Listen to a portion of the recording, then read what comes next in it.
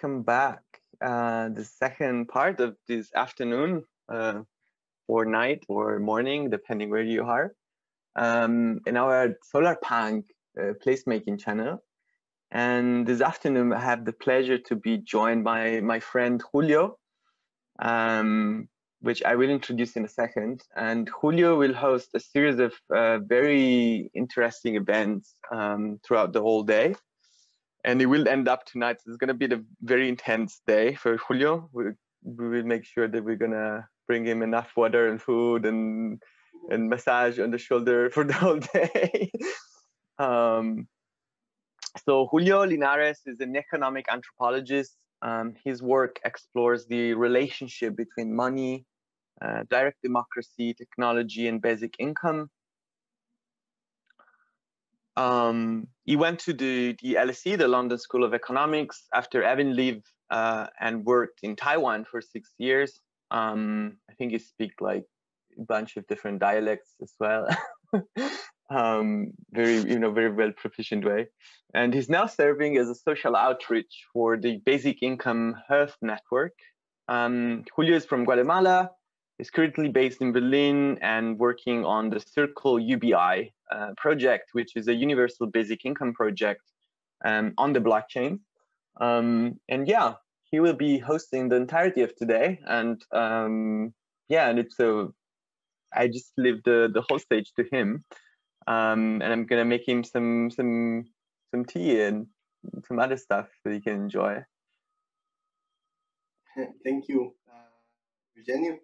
Thank you all for being here today. First, big apologies for the timing. This is all, of course, a bit of a jazz. I would like to welcome two comrades from Latin America, Constanza and Meli, who have formed the collective Cyborgrrls. Constanza is joining us from Taiwan. Not sure where in Taiwan. And then Melissa is also joining us from Mexico DF. So we have quite a very interesting triangulation going on here. I basically leave the space open for them too, so they can present what Cyborgrrls is, the collective, what they do, and yeah, welcome. Thanks, Julio. Thanks for having us. Also, I would like to briefly say that we are also streaming this talk on Radio Cosmica, which is another project that we will present later. And you can tune in also to hear the audio from Mensajito through the link that we put on the chat. And so Constanza and I are part of Cyborgrrrls, which is a collective that we found in Mexico City in 2017 because we wanted to know what women and sexual dissidents and non-binary people were crafting and creating in Mexico City back in 2017. And we needed to create community. So we wanted to get together and to learn, and that's why we started the meeting, Cyborgrrrls. So maybe Constanza, do you want to talk a little bit of how we started? Hello everybody. When we start in 2017, the idea was to meet with other women and non-binary people in Mexico City. And first Cyborgrrrls, we don't did open call. Just we meet with local communities, some groups, the women group participating in the hacker space in Mexico City, or also women doing traditional technology. And then after the first Cyborgrrrls, we did an open call, and more people from other countries can join us. Yeah, so basically, as Constanza said, what we do is we get together to make handwork mostly, and to create our own kind of language through the work that we make. We believe that each practice has its own technique and language, and that all practices are valuable. We communicate through craft as a strategy of nonverbal communication, and sharing knowledge makes us inclusive in practices that are usually exclusive. We believe that creating and crafting together creates community, and we are retaking the strategies to create community by bringing back the craft that, because of gender division, did not belong to us as women, or that was believed as such. And we feel pride for the knowledge and practices of the grandmas and ancestral knowledge as well.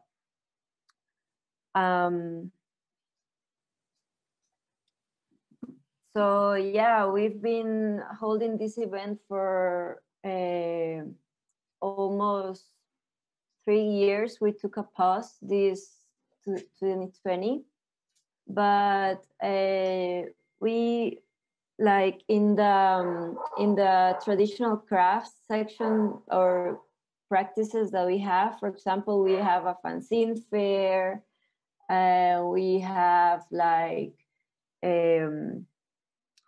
collage workshops, and also we have things other not so traditional that are more related to electronics. So we create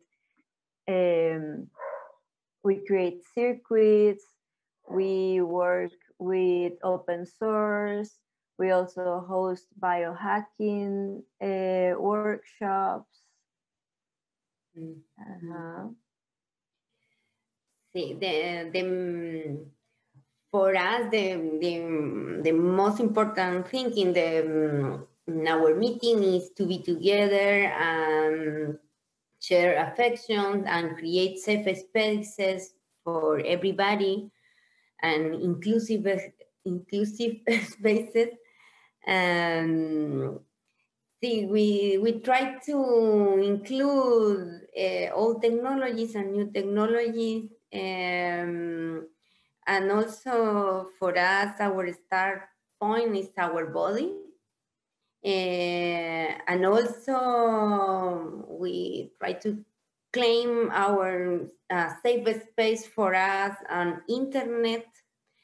And also we try to think in a feminist way to create to recreate the idea of technology, including spiritual values and also political values.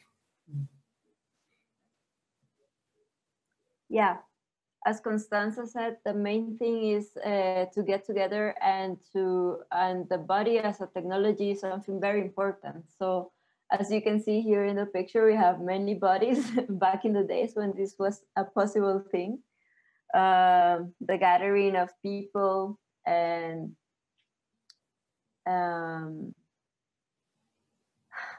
changing, as she was saying, changing our relationship to technology is something super important.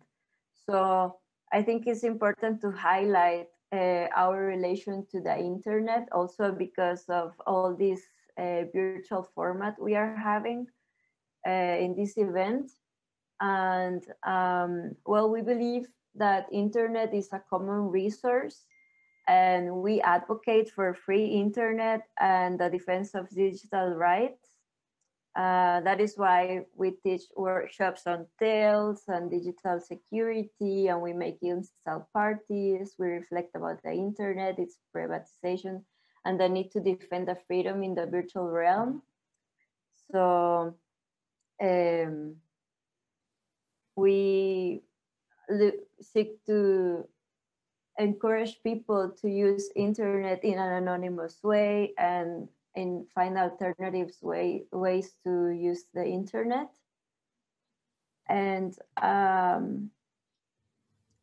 well, also as the same idea of the internet being open, we like our workshops to be open. I think it's important to highlight this, that we want them to be accessible to everyone, and they are of really low cost or no cost at all. It depends on the person that is hosting the workshop. And also, like, we see our meeting as a common. This means that it's made out of the effort of everybody, of all the participants, and each one contributes in a different way. Like, you have to bring your own gear, but also be able to share it, and you bring your working materials. We provide some materials, but and everything is shared. But also it's very important for us to share our knowledge with everybody. We feel this is also like a common, and that is one of the most important things of the meeting, that everything is for everyone. Mm-hmm. Which take us to the idea that somehow we still follow these ancient principles, sumak kasai. Maybe Constanza, do you want to talk a little bit about this? See, that is an idea from our ancestors in Andean area in South America. It's mean como buen vivir en español. It's a way to live in the planet, thinking in the planet is alive, and we have to take care of each other, and also we have to try to live in a good way and take care of the earth and our resources. And for us, it's important also in the Technofeminist Meeting to include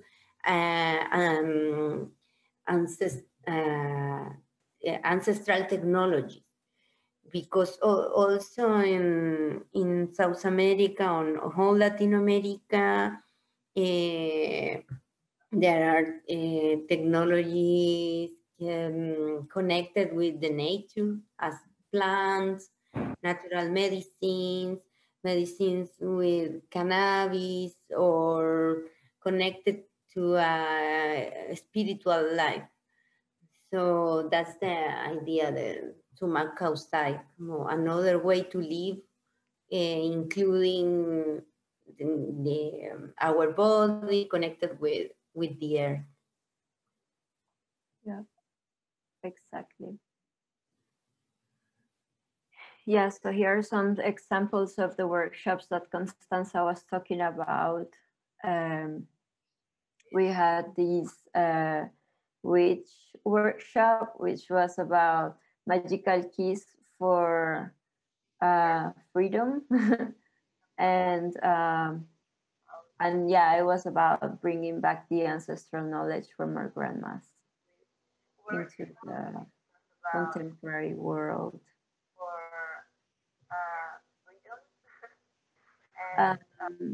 Also,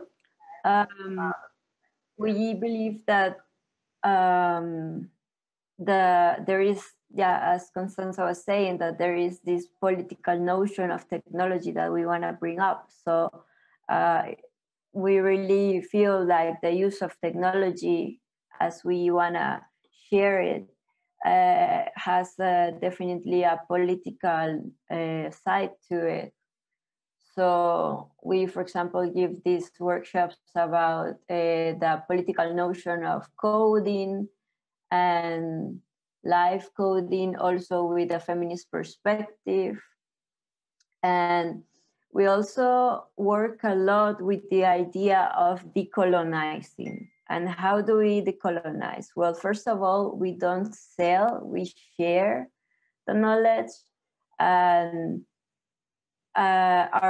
what we create and what we teach is not meant to be sold in a capitalist colonialist market. It's another thing. It's a different thing. We want to create a different economy, a different society, a different alternative to that patriarchal system. And so we believe that our practices decolonize for the mere fact that getting together gives back to the spiritual and political sense of the community. And especially the sharing between women that were excluded from the most commercial aspects of craft. And as we say, and as we believe, the main idea of the meeting is to recreate the technological imaginaries from Latin American feminist speculation. And therefore, we are decolonizing knowledge too, which is kind of related to the idea of placemaking that we will talk about a little bit later.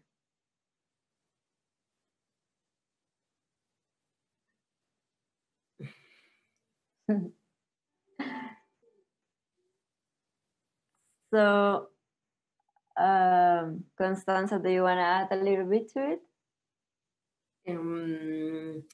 No, just to say, because la pandemia this year, we can do just 1 week of our meeting. Normally it's 2 weeks. And we don't continue in an online version because we prefer to be to keep time for us to think how we can continue, but now it's difficult to think because we don't know if next year we can do it or not. Now you can read our statement that we write on our blog on internet. We have to write a letter about the situation this year, because we try to think in the world change this year, but we are continuous thinking in a feminist way to be together, including technologies, but maybe not only online, but we are thinking about how we can be on internet and also in person. For us, it's important to meet and to see each other and touch each other. So for now, Meli and me, we are working in the archive of the Cyborgrrrls. Now in the website, you can read the biographies of almost all the participants during these 4 years that we are doing the Cyborgrrrls Technofeminist Meeting. So just for for this year. And also our meeting is participating in the index. I'm gonna jump to that. Mindy Sue did this project. It's online, that is a good archive with a lot of cyber feminist projects around the world, and we are participating with Cyborgrrrls and also other friends from Latin America are also including this index. Mm-hmm. Yeah, that's right. So for now, you can just check our website and join us virtually with our resources, and for sure check the index. Yeah, maybe we can do a little recap here. We also, so yeah, what we usually do is the format is usually 2 weeks of the cyber multiversity, which is like the other worlds university that we call the workshops that we have in different spaces in the both in the city and in the periferia.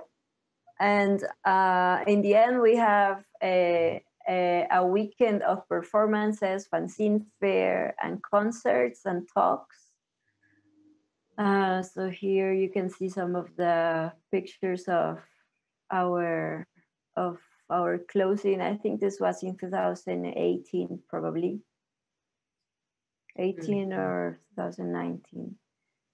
And well, as we said, we also teach alternative ways of gynecology. We have gynepunk workshops and biohacking workshops because we believe in reclaiming our bodies as technology. And so here are some images of the transplant workshop we had with our friends from Quimera Rosa back in, I think it was in 2018. See, also we have an area, we receive videos. It's called Cyber Cinema. See, we have a good selection from different countries. And sometimes when Nelly and me go to another country, we bring these cinema to other places. See. Yeah. So yeah, cyber cinema is a way of so if the girls that are somewhere else in the world, they can't come because we don't have funding really. We are self-sustained and we don't really have sponsors or anything.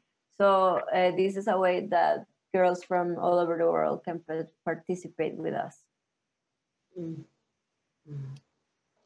And well, maybe highlighting a little bit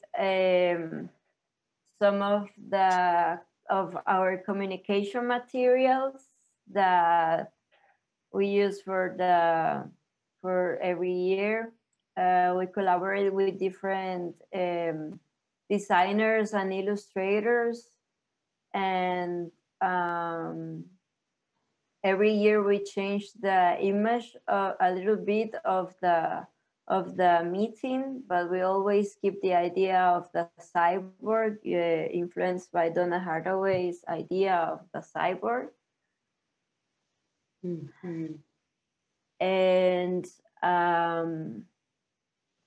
we also try to do a little bit of merch, like tote bags and shirts and stuff like that to maintain ourselves. And well, Constanza said that you can check the archive we are building in our website. And yeah, so we had to postpone the meeting this year, right? And but we definitely want to find a way to make it, because right now we are around 160 cyber girls from 14 countries. So we realized that this meeting is really necessary. Is something that we need and we want, and that is really I don't know, that it fits our souls in a way. It sounds very romantic, but it's true. We didn't have this before, and we realized that building community is super, super, super important. Cyborgrrls for me is a very good example of placemaking, because constantly we are finding ways to meet and to share and it's hard to do so in the current scenario, right? But we are a strong community. I mean, proof of that is like the expectation that we have this year and that the community had this year for the meeting to happen. And so we are really just like waiting for the moment to make it again. And yeah, in the meantime, just join us at cyborgrrrls.wordpress.com and stay tuned in our social media. And yeah. Yes. Nice. Thank you so much. That was really, really insightful and interesting. It was I was really drawn by this idea of producing knowledge through the body. In Guatemala, where I'm from, the communitarian feminists talk about these two territories of defense: the body territory and then the land territory. I was curious about in terms of technology, how would you place that or territorialize it? Like thinking about it through the body as an extension, I guess. I don't know. Mm-hmm.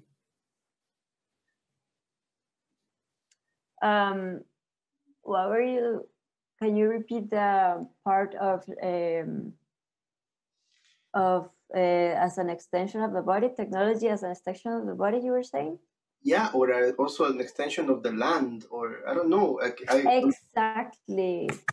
Yeah, as an extension of the land. Like, what happens with this space that is the internet? Like, what do we have to do there? We definitely believe in reclaiming what the free portion that is left of the internet.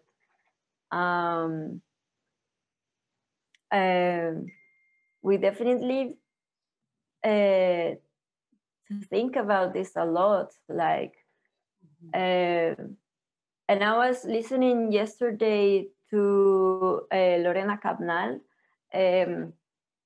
That she talks about this, the territory of the body and the territory of the land, and how is this extended to the virtual realm, right? It's a big question for all of us.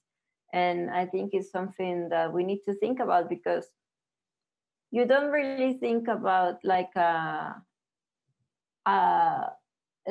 don't know, a portion of land in the internet as such.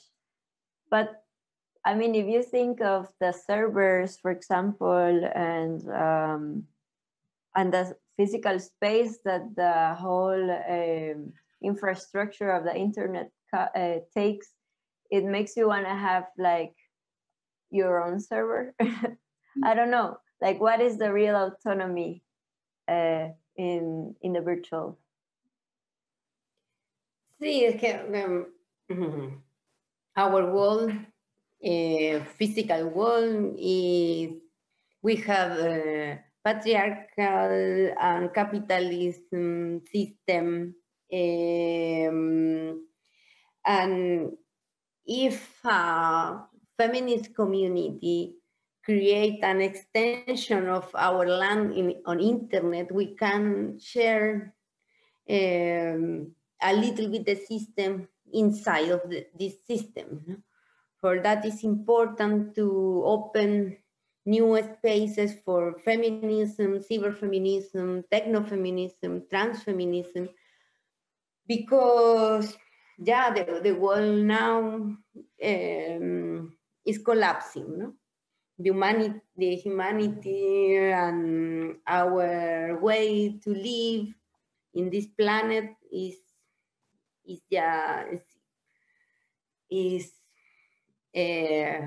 damage, no? It's a continuous damage. So now for that, we think important to create spaces for women and non-binary people on internet and also physical.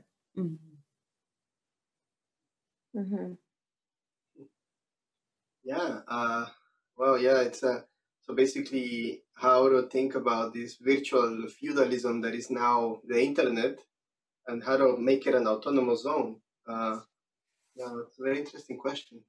Huh. Yeah, I like that concept that you just throw in, virtual feudalism.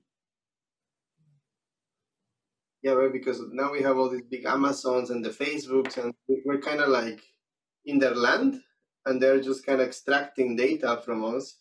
Yeah. But we don't own it, right? It doesn't belong to us. It feels like it's supposed to be something free and a commons, but it's really not.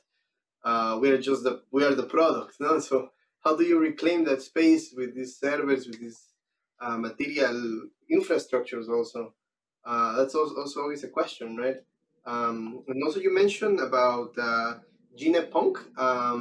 This is done by a friend of ours, common friend of ours, Clau. Yeah. And I guess that's an example, I guess, of how to also reclaim also these practices and knowledges of the body, and also like in a way that is more autonomous, I guess. No, could you talk maybe a little bit more about that to explain to people, what that is and how that works for those who are not so familiar with the concept?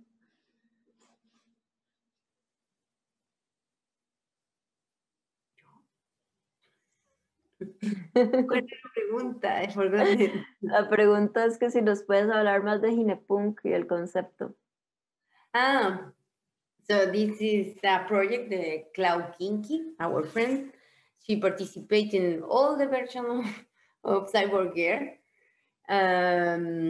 She is doing DIY biolab for gynecological affection, and she is trying to include natural medicines, and also she's doing DIY microscopy, and also ¿cómo se dice?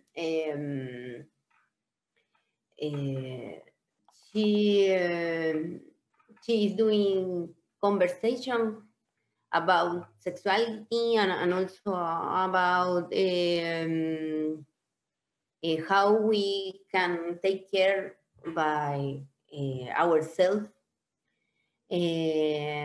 And she now has an open space on Facebook for people that have some problems. You can ask directly there, and maybe she cannot answer, but other people participating in this group can share medicines, or you can help other because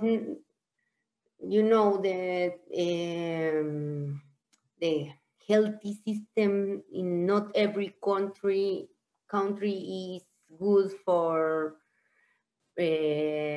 example, for abortion, or no sé, there are a lot of discrimination with trans people. So for that, the Ginepong network is important on internet and also out of internet. We every year have a space for Ginepong laboratory in Technofeminist Meeting, because we think it's so important space for everybody. Bacán. We have, maybe this is related to a question that was asked just now by Julsi, which is how to connect ancestral technology and cyborg technology. And also asking about the connection and knowledge connection or synergy between cyborg feminists or cyber feminists or cybergirls and indigenous communities. So going back to, I guess, also what Lorena Cabnal was saying before about the territory. Yeah, so let's think about binary code, like the base for contemporary computers. and Constanza will probably depend on this, but binary code is based on ancestral knowledge. So, and we have the example of accounting systems, ancestral counting systems that were also used to make the computer programming that we use nowadays. So that is a very direct link between the knowledge of ancestral technology and cyber technology. See, also, for example, this year, during la hack-feminist activity, the first weekend of Cyborgrrrls, we meet in a hacker space, in La Chinampa is the name, and in la periferia de Mexico City, and we include a group of indigenous people, women that they know Nahuatl. Nahuatl is a language, old language in Mexico, indigenous language, and we are trying to create code using Nahuatl, because almost all the code or language for programming start with English, no? And if you want to learn code, first you have to learn English, and then to understand, not to learn coding. And they are changing this way, and they are trying to include other language. And in this workshop, this group of women, they teach us Nahuatl, and we try to change some words, and we try to include this language to do live coding, or I don't know. In this moment we are trying to do live coding, no? So for us, it's important to try to change our way to do to use software or hardware. No? We are trying to include other cosmovision.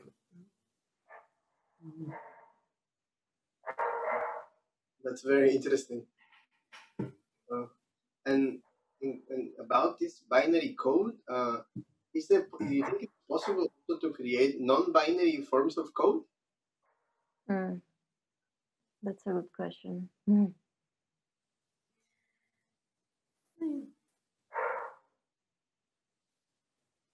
Como like how to do non-binary forms of code. This is, I guess, yeah, maybe also onto this question of Nahuatl, using Nahuatl as a form of coding.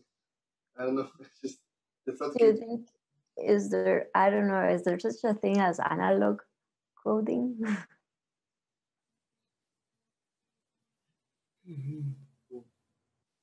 No. Yeah, that's a very good idea. Interesting. Yeah. Let's see. We'll check if there are any other questions from the audience. Not so far. Nice. If not, I will ask also like maybe a final question, and then maybe you can also give some final reflections. Like what do you think is the biggest challenge in organizing? I guess before Corona, is now adding the Corona pandemic is also a bit more complex. But how to get these practices, epistemologies, these forms of organization also, into the general mind of people. How to hack the culture, let's say, because that's what you're doing in a way. Like for me, it was very inspiring to hear you. So, what are the biggest challenges you think in actually facing these big structures like the patriarchal structures, the capitalist structures? How to hack that?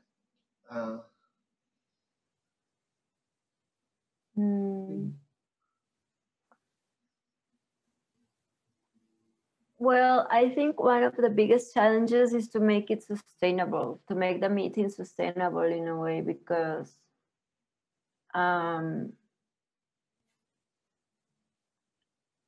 well, we do it all ourselves, and we have a team of about 5 people that are like deep on it, besides all the workshop presenters and the people that give talks and everything. But at the core is like we are a limited group of not so many people. It's not so much maybe about the amount of people, but rather the time, because we all have like side jobs to these, and so like we need to make time to organize the meeting, and it's like extra work. So like in a way we try to escape to the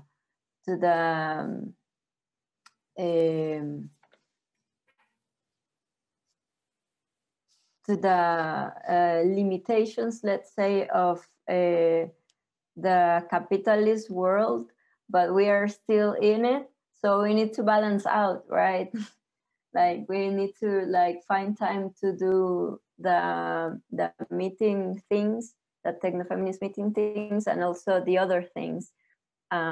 It's like this problem with like the issue with the home workers, let's say, like, you know, they work they have a full-time job, but when they get home they also have this other job which is working at their home, and it's not seen as a work. So I don't know, for me that's one challenge. How about you, Constanza? No, I'm thinking about no sé, I don't know, for me now it's difficult to think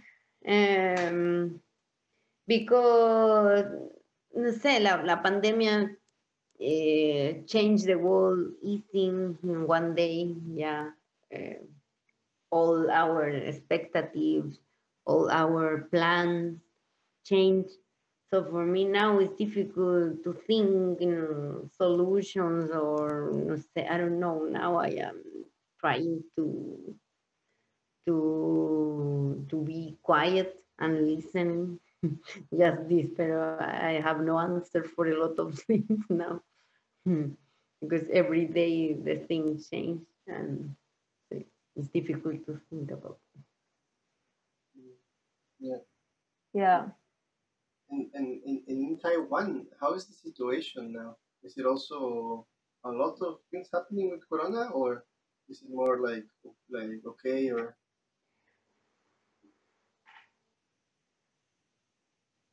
No escuché. Like, how is the situation? ¿Cómo está la situación ahorita en Taiwán con respecto al Corona? Or were you? Here, yeah, there is not COVID. Okay. No. No, because they closed the border in the beginning of the pandemic, and now they have any case. But they are strictos. When you enter, you have to be in quarantine during 2 weeks in a hotel, a special hotel.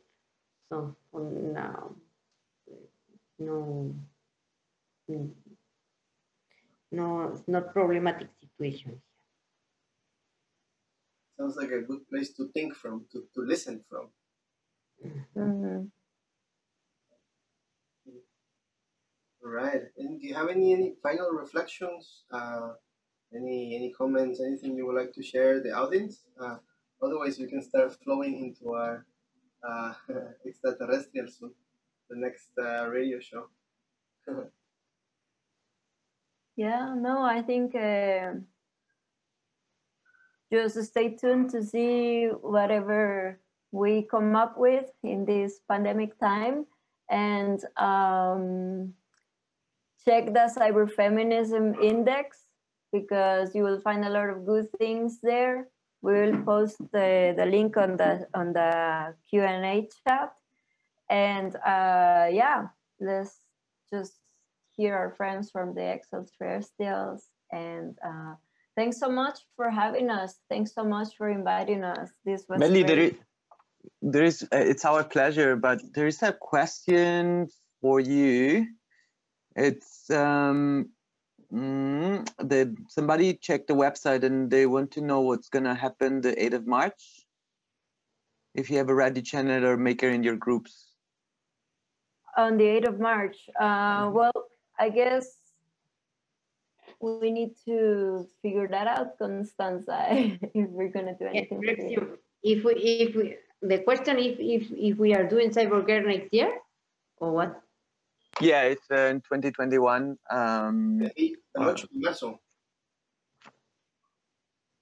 No, now we don't have any plan yet. Cool. Yeah, we need to find the time and place whenever Constanza and I can to figure out what we're gonna do. Lovely. And you, Constanza, any final thoughts or comments you want to share with everyone? No, thank you for joining us and listening to this conversation. And yes, if you have time, you can search our web. We have a lot of projects to share, because the idea is to promote the work of people in Latin America, principalmente. And see, yes, for now it's a website, almost all the information that we do during the 4 years of Cyborgrrrls. Well, amazing. Thank you so much for sharing your knowledge, your experiences, and yeah, all my solidarity. Thank you so much. Yeah, great. Thank you. Yay. Nice. Awesome. So now we take a pause to set up? Yeah, we'll take a 5-minute pause to set up our extraterrestrial here, our next speaker, and of course you're all welcome to stay and join this. Yeah, and we'll be back in a little moment.